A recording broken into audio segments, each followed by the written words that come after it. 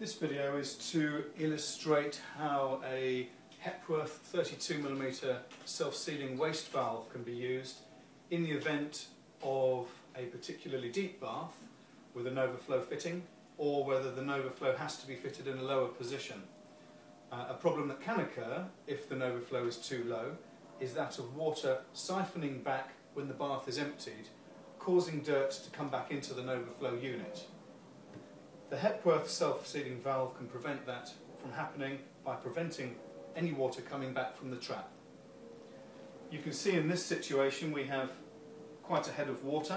If I release the lower pipe, and if I let the water out of the bath, even with a restriction on the waste, you'll notice that there's no water coming out of the pipe at all. Just to demonstrate that the unit is working perfectly well with this system, I'll put the pipe back on here, put the plug in and turn the water on. Everything works as normal. The water will keep filling the bath until it goes through the overflow. The water will come through the NovaFlo unit, through the Hepworth valve to the waste.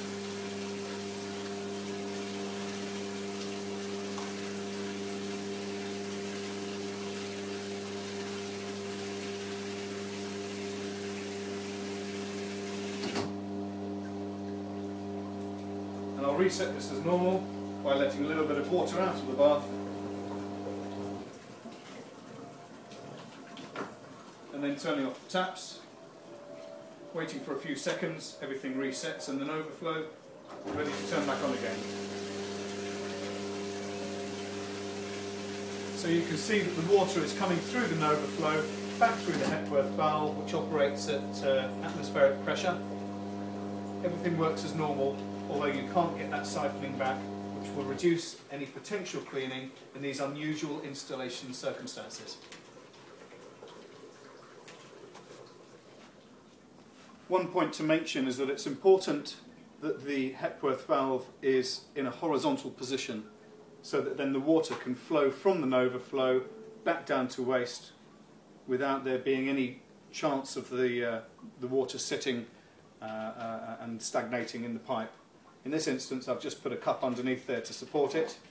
In a real situation, I would suggest you use a small block of wood, and that'll hold it in the correct position securely.